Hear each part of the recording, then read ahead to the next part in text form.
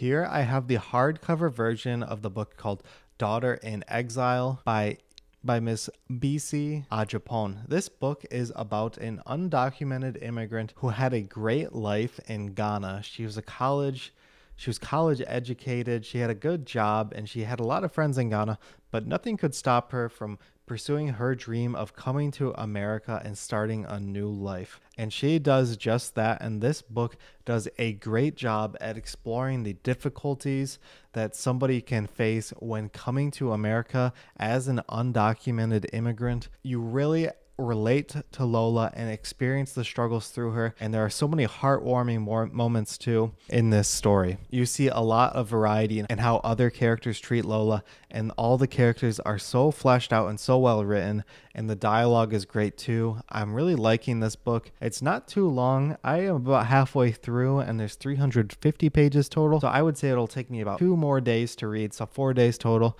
If you are looking for a good book that explores culture, different countries, and how people assimilate into new situations, I would highly recommend you guys check out this Daughter in Exile. It does a great job at that.